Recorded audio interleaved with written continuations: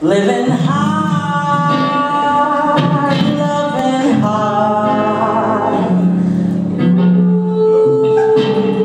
I said, speak easy,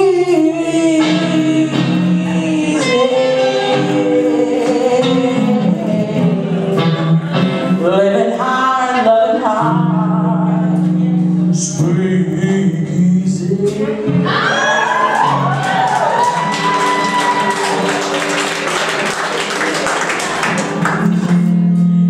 I come from a long line of speakeasy women. Women with veins full of dandelion wine and Jesus. In her 20s, my great-grandmother got on her knees to clean white women's kitchens. See, she climbed ladders to vinegar shine their windows with a daily paper. At 50, my great-aunt folded chicken into cornmeal and fried. And see, they all piled crispy wings and thighs neatly onto paper plates to serve for $5 to feed their children and their children's children. Living hard, loving hard, speak easy.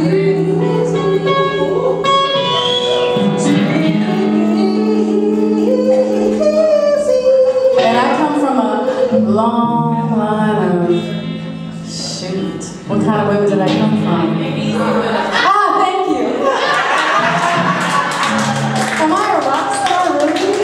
Woo, okay, I come from a long line of life ain't easy women.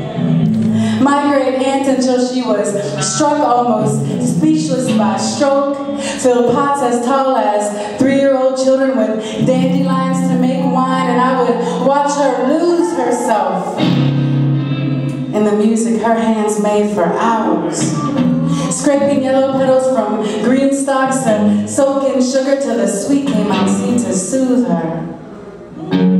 Now see, she was not a moonshine woman, nor did she stomp on grapes from sunup to sundown or pluck purple fruit from vineyards.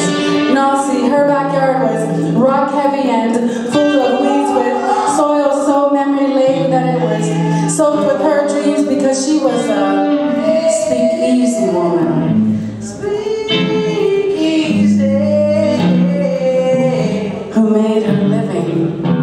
Living hard, loving hard. Now see, she was bartender and cook and music of the juke joint her husband's mother started before she was born, while her husband created girls pushed into womanhood by their father's hands just outside her view.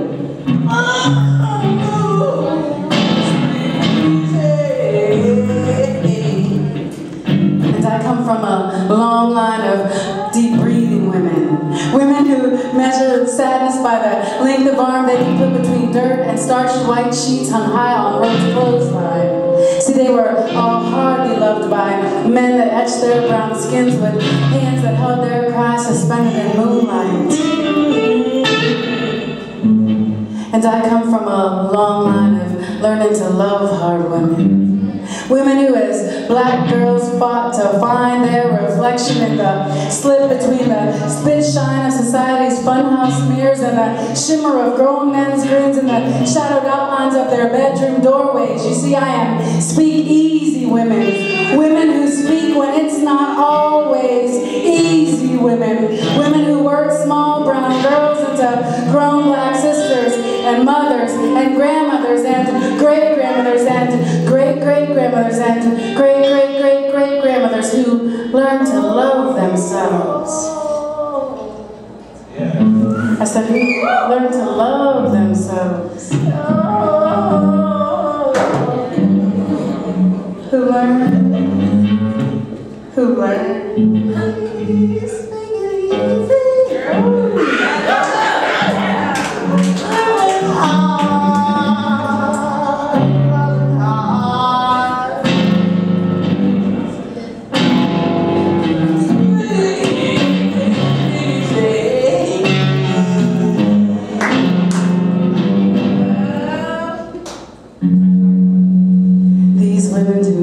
Learn to love themselves hard.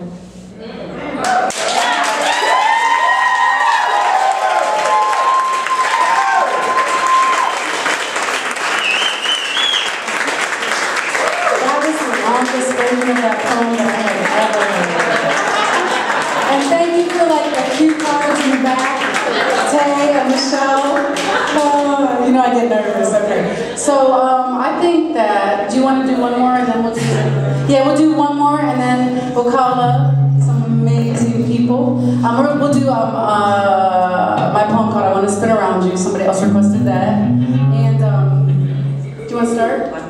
Okay, good. That's how we do.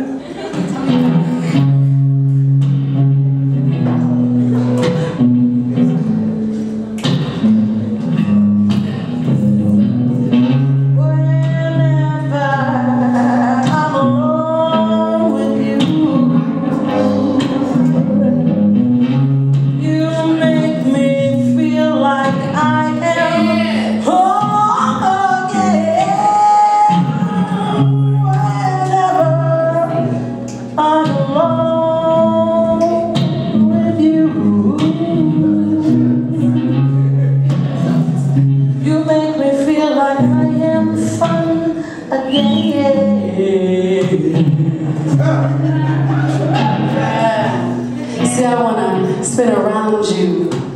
I want to spiral and spill like an Eric Dolphy serenade played on flute. Your skin the grit of treble clef and my lips the mouthpiece.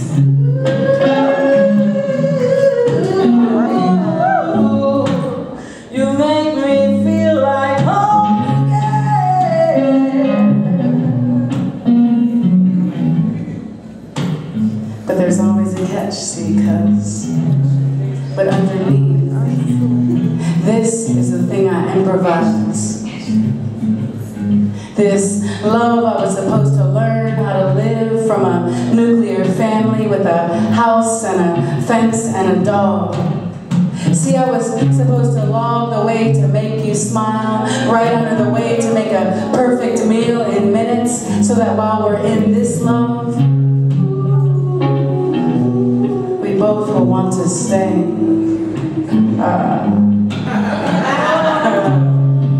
But in my world, nuclear came after family. See, the house was a trailer where women blended bruises into love. But see, this thing, this we, I want to hold in the soul of me like a whole note and fretted from Freddie Hubbard to fusion in the confusion of a heartbeat.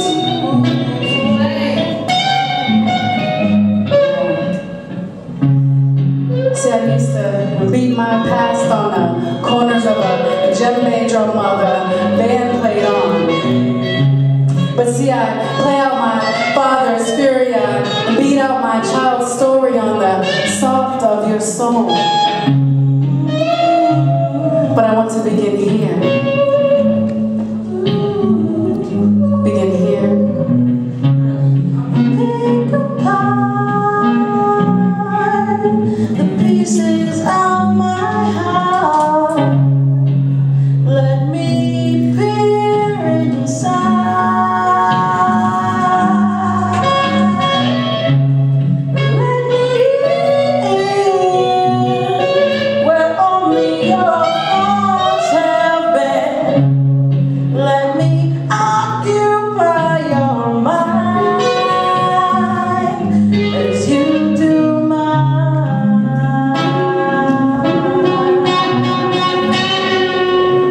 So I said I want to begin here, begin now, to improvise myself out of whiskey and bad blood into safety and sandalwood and be always right here in the cleft of your throat.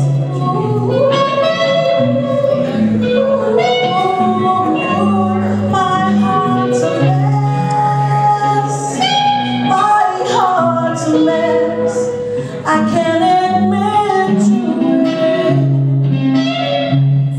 and it makes no sense, but I'm desperate to connect, and you can't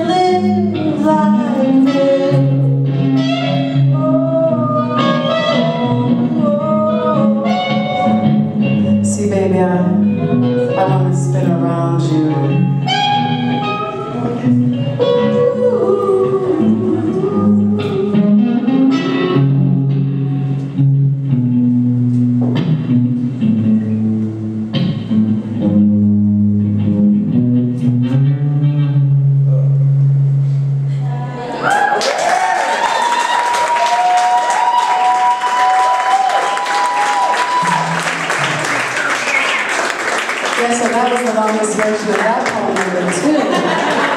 Because we just worked it out up here on stage, Joe. Thank you for being okay with that. Seriously, I appreciate that.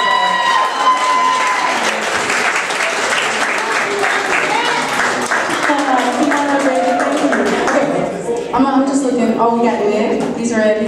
And Candace, you ready? Are you DC tonight or Candace? Because you're doing poetry, so you might be Candace.